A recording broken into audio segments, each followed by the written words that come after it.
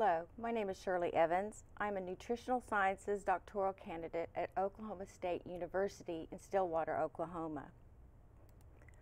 Our paper investigated the effects of mango powder supplementation in adults with obesity. Overweight and obesity have received considerable attention as major public health threats. In the U.S., more than 33% of adults and 17% of children and adolescents are obese.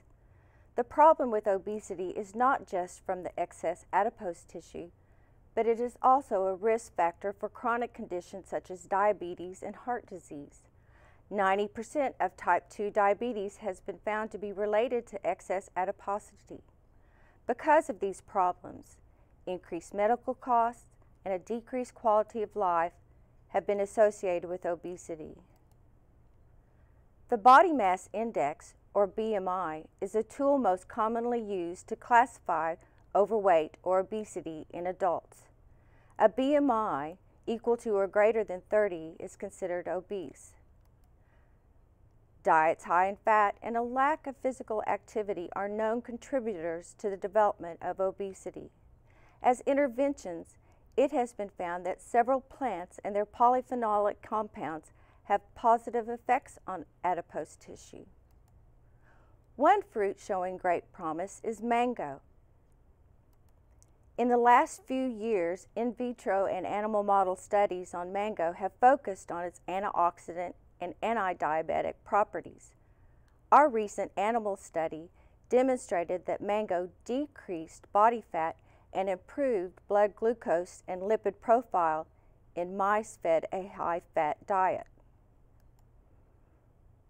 Mango is a tropical fruit that is a rich source of dietary fiber, potassium, and vitamins A and C.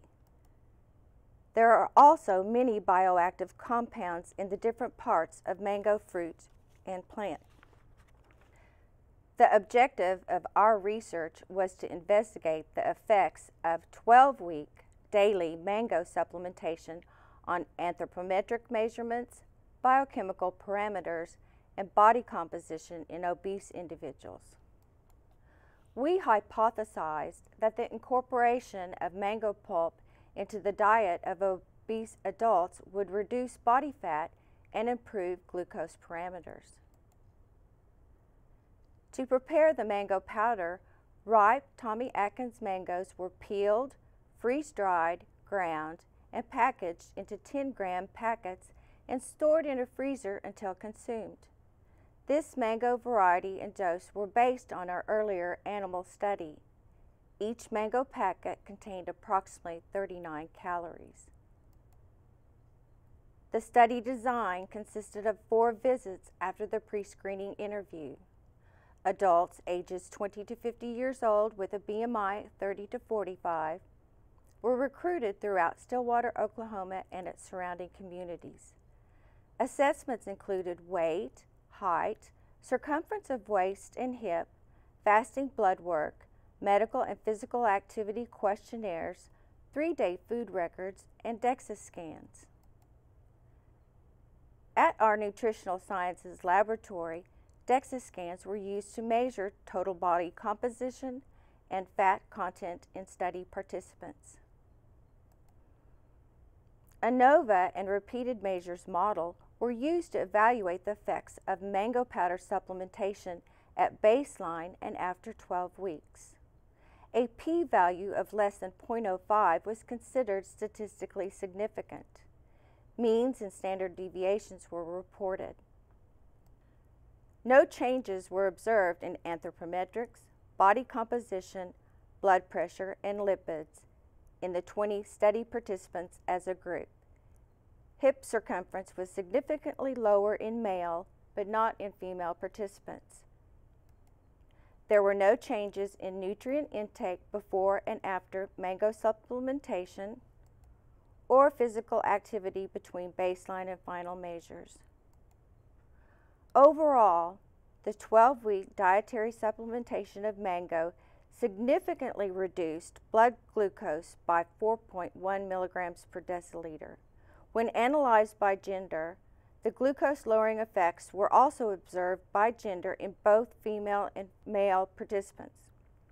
Insulin levels in males were significantly increased after the 12-week supplementation period, but not in female participants. There were also no changes in glycated hemoglobin, which is an indicator of long-term glucose control, or in HOMA-IR, an indicator of insulin resistance.